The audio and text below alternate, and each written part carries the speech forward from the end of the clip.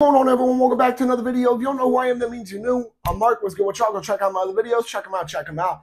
But first, stay on this one. So it's been a little bit since, I've done one of these videos, so I might as well get it out the way. You know what I mean? I say that like it's a bad thing. It's not a bad thing. I enjoy doing these videos personally. But regardless, this is 3 handguns that are better for home defense than concealed carry, part 3. Oh, let me just adjust this light real quick. There we are. My bad. Should have been more prepared before I hit record, but you know what? That's the way she goes. So, for starters, we're going to start off with the Ruger 5.7, or some people call it the Ruger 57. I don't know why some people call it the Ruger 57. Personally, I call it the Ruger 5.7 because of the fact that it's chambered in 5.7 by 28 millimeter. So, if you don't know much about the 5.7 round, what you will know is simply that it is a solidly low recoil round, and you get a pretty good capacity out of all firearms that has been chambered in I've seen. I can't think of too many firearms that are chambered in 5.7 by 28, or excuse me, 5.7 by 28 that are not, that have a bad capacity. So we can start with that. The Ruger 5.7's capacity is 20 plus 1 in the chamber of a low recoil round. And here's the difference. Some people like to argue, oh, well, where do you make the distinction of a low recoil round like, the 5.7 by 28 millimeter round and 22 LR? That's also a low recoil round. Well, the difference is that 5.7 by 28 millimeter wasn't made for hunting small game. That's just not what it was made for. 22 LR was. 22 LR is made for hunting things like rabbits and squirrels and whatnot. So that's where I make a distinction, generally speaking, is what their purpose originally was for, and not to mention, ballistically speaking, what they actually do. So, I mean, you get a rail on it. I mean, I know one of my issues with the Ruger 5.7 personally is that there are some slide cuts, and if you guys have seen my videos on slide cuts, I am not a big fan of them personally. However, there's some exceptions to the rule, of course. You know what I mean? Like if you're trying to get a competition gun, you more likely than not are going to want to have slide cuts on it. But that's besides the point. I'm getting off topic here. Although being a low recoil round, the 5.7 by 28 millimeter round will do a solid job of defending yourself. I would argue, not as good as like 9 millimeter in my opinion. However, what I would argue is it's comparable to 22 Magnum, which I'm actually going to get into a 22 Magnum handgun in just a minute. But if you haven't seen my video on the 5.7 by 28 millimeter round, I actually did a whole video, so I'm not going to sit here and keep going into too much about the caliber itself. However, with the Ruger 5.7 having a 20 round plus 1 in the chamber capacity, that is a big deal. I mean, I bet you money right now that if somebody is sitting there breaking into your home and you're letting off 21 rounds at them, chances are they're going to be gone. There's a pretty good chance of that. Now, one of the reasons why I argue it's a lot better for home defense than concealed carry simply is just because of its size. I mean, I personally have held a Ruger 5.7. It's not a small gun. You know what I mean? And you got to think about it like this. To get a capacity of 20 rounds, you are at the bare minimum going to at least, it was either Smith & Wesson or PSA who dropped a compact 5.7 that had 20 rounds as the magazine capacity. But my whole point is that bare minimum, you're getting a compact grip, but with the Ruger 5.7, it's a full-size handgun. It's not a small gun. It's not going to be the easiest for you to conceal carry. Some people might try to argue bag carry, but at that point, I like to argue what's the purpose of that. You know what I mean? If you're carrying it on, like your backpack or something, that just kind of doesn't make it useless, but it makes it a lot more difficult on yourself. So overall, for concealed carry, the Ruger 5.7 really just isn't going to be your best bet. It's just not going to be it, personally. Too big of a gun. I mean, it has a lot of cool features on it, but with too big of a gun is not really going to be, it can be done. Don't get me wrong, it can be done. It's just not your best bet. Moving on, though, as I mentioned before, I'm we're going to be talking about a firearm that's chambered in .22 Magnum, which is the Smith & Wesson M&P .22 Magnum. Now, this firearm was released not super long ago, and if I'm not mistaken on this one, the capacity is like 30+1, which is a phenomenal capacity. That's the standard capacity.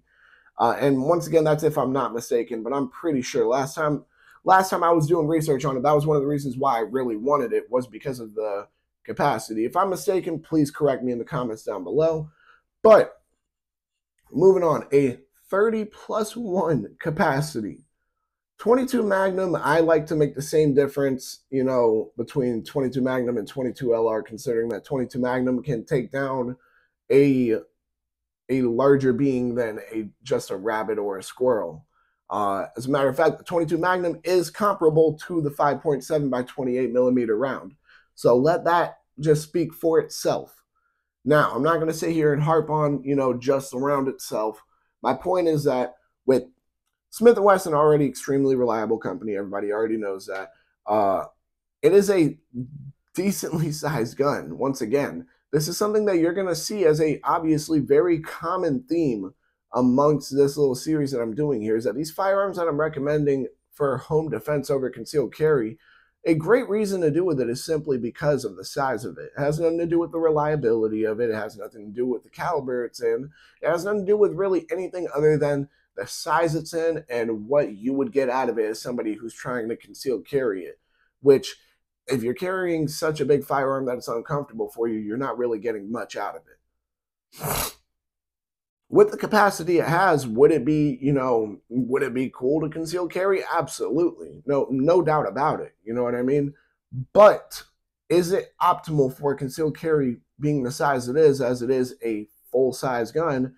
And you got to think about it, guys. This is something not a lot of people understand, is while, yes, you know, 30 rounds is a, you know, solid capacity, obviously it's not going to, you know, equate to like 30 rounds of 9 millimeter. I mean, ballistically speaking, and, you know, when it comes to size and weight. But my whole point is simply that while, yes, the .22 Magnum rounds are smaller, which, you know, having 30 in there makes it easier to do, it still is a full-size gun, so it's not going to be the easiest for you to conceal carry. Now, moving on, you know, I've been talking about some, you know, I guess some could say lower end guns, you know, especially compared to this one. This gun is on, actually, I'm pretty sure, yeah, I mean, the Smith & Wesson M&P .22 Magnum is also on my list of guns to get eventually, but much further up on that list. And when I do get this gun, it's going to be a long while before I do. All right, you guys can understand once I say what it is. But when I do get this gun, whoo-wee, oh yeah, I'm going to be a happy man. So, the Staccato P. See, I'm just smiling sitting here talking about it. Geez, I can English. The Staccato P is one of the most buttery smooth handguns pretty much in existence. Now, notice how I said one of, because I'm sure some of y'all are going to be like, well, you know, I actually spent like $8,000 on this 2011 instead, and it's, you know, whatever. The Staccato P is going to run you around $2,500 before taxes. Before taxes. So that itself is a good reason why I personally wouldn't want to conceal carry it. All right, cool. Sometimes the microphone has been dying on me, so I'm just double checking. But my whole point is that for the cost of what the Staccato P is, that itself is a reason for me to not conceal carry it. Some people would argue, oh, well, then why would you make that argument to use it for home defense? In a majority of home defense situations, it tends to be more clear-cut, right or wrong type thing. Concealed carry, there's a lot more variables that take place. It takes, from what I've seen at least, a good amount further of time. I can English, geez.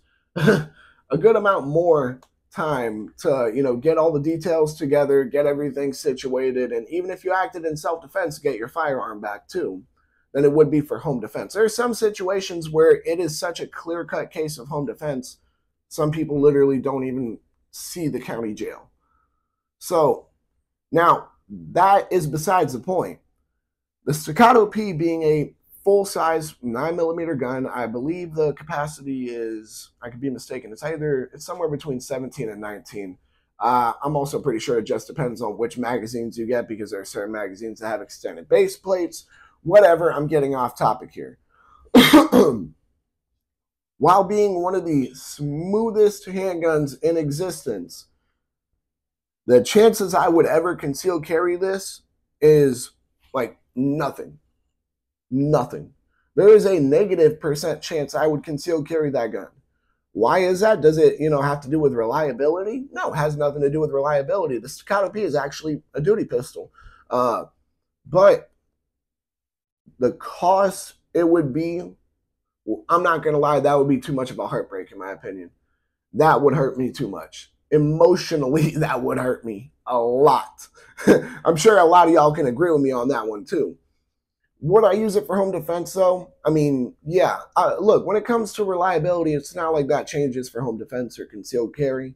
However, it being a full-size 9mm, it's going to be, easier to use in home defense than it is for you to conceal carry all day, obviously. But the price point itself makes such a huge difference compared to the other guns, because the Ruger 5.7 you can generally find for $700-800. Sometimes if you're at like a pawn shop that's overcharging you maybe $9 or more. I believe it's similar pricing as well for the Smith & Wesson M&P 22 Magnum, if not a less, which, that's amazing.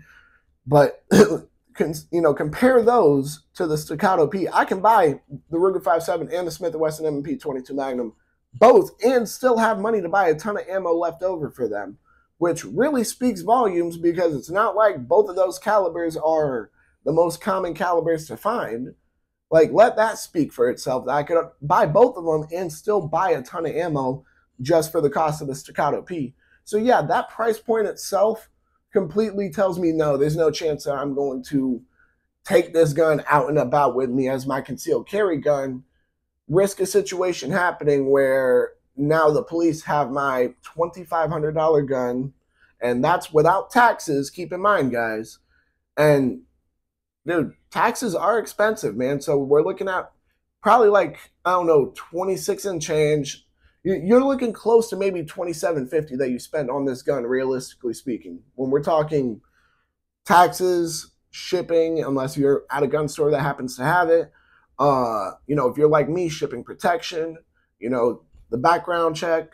See what I mean? The transfer fee itself. There's so much when it comes, to ordering something that expensive that it really does add up. And I personally would feel pretty pissed off if I lost $27.50 when it came to that. $2,750? Yeah.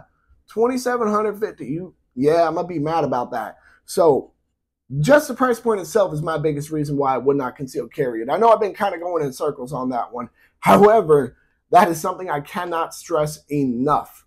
With that being said, I think that about wraps it up for this video.